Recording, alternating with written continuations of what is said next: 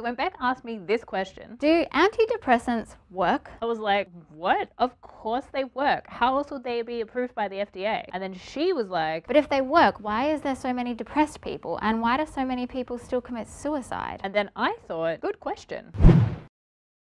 Despite the fact that effective treatment for depression is widely available, untreated depression is the #1 cause for suicide in the United States. Depression is the cause of over 2/3 of the 30,000 reported suicides in the US each year. And to get an idea of how serious this problem is, that's 3 suicides for every homicide. Scary, huh? A study by the National Alliance for the Mentally Ill found that 2/3 of all people with a mental illness don't get treatment and refuse to go on antidepressants. And that's partly because of the stigma of mental illness, but partly because the average person has a deep mistrust of antidepressant medication. Antidepressants are bad. I need to be able to think creatively for my job, and the meds would numb my brain. They're overprescribed. They'll make me feel worse. I don't trust pharmaceutical companies. And it's easy to see where some of these misconceptions might come from. For other drugs like antibiotics, the relationship is pretty simple. Get sick, get meds, get better. And it's super rare for straightforward antibiotics to have any complications. Often we can actually test for exactly which bacteria you have and give you treatment that will completely cure you in a couple of weeks. But antidepressants are different. First of all, you're trying to rewire the brain and restore brain chemistry, something that's extremely complicated to do. Neuroscience, the study of the brain, is still one of the youngest sciences, and medical science doesn't really fully understand the underlying circuitry of the brain or how it works. What we do know about the brain is that it's really dauntingly complex. Each individual brain has a careful balance of chemicals that affect your mood. Plus, doctors have to choose a medication for you based mostly on a verbal, self-reported description. Imagine if infection was the same. It's about 1 inch long,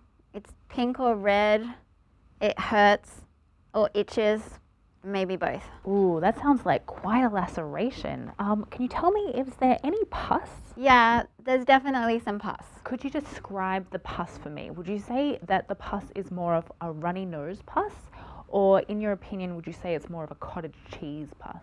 You get the idea. It can be pretty difficult to diagnose exactly what's wrong when all we have is this description of how we feel. And yes, while medical science does have those fancy MRI machines that you see sometimes in medical dramas, it doesn't help at all for treating or diagnosing depression. Plus, unlike antibiotics, you can't just take antidepressants and be okay. It might be better in a couple of days, or the treatments might take months to get right, or you might need other sort of therapies at the same time. Prescribing the right medication at the right level can be a total trial and error process. There are side effects which can range from low blood pressure, nausea, to suicidal ideation, which kind of goes against the whole point of antidepressants. Bad reactions are one of the reasons why people go off their meds rather than sticking with it and finding a dose that works. Plus, those suspicions about the corrupt pharmaceutical industry are based on some truth. The Open Payments online database shows 500,000 payments were made to physicians, totaling $3.5 billion in just a 6-month period. What were the pharmaceutical industry paying these doctors for? Well, sometimes it's speaking fees and sometimes it's attendance at conferences, but a lot of the time we don't know. The thing is, whether or not doctors overprescribe antidepressants to the people who don't necessarily need them doesn't change the fact that they do actually work for sufferers of depression. The mere fact that a drug has been approved by the FDA shows that it's passed rigorous testing, meaning that it has to be both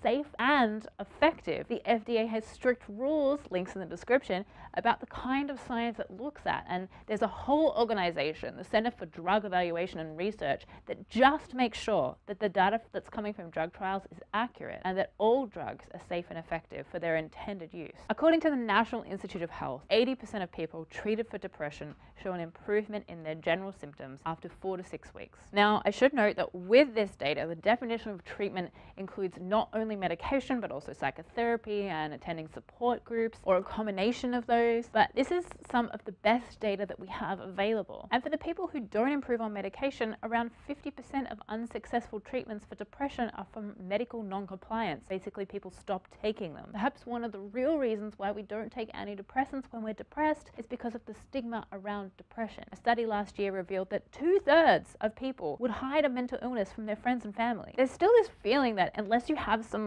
postulating an infection that's clearly visible, you're not really sick and therefore you're weak or you must be faking, and that you shouldn't have to put a drug in your body just to function in society. Everyone's experience of mental illness is unique. Beck and I both have loved ones who suffered from depression or who have been suicidal, and these are just a few of the stories among millions. Major depressive disorder affects approximately 14.8 million American adults, or 6% of the adult population. That's a huge disease burden. If you suffer from a mental illness, particularly depression or anxiety, the reality is that medication has a good chance of improving your life. Everyone can help break the stigma of mental illness. And I know that changing the world is something that we psychers want to do. That's why you're fans of this channel. And one thing that we can do to make the world a better place for people suffering from mental illness is to take the NAMI pledge to be stigma-free. Beck and I took the pledge, and it's a good reminder of how we can work together to promote acceptance and challenge stereotypes. So what do you guys think? Do you have any experiences with antidepressants for yourself or for someone you know? Did they work for you? We'd love you guys to be generous in sharing your stories, because opening up the dialogue about depression is one of the first steps that we can take to make the world #stigma-free. So leave your comments in the comment section below.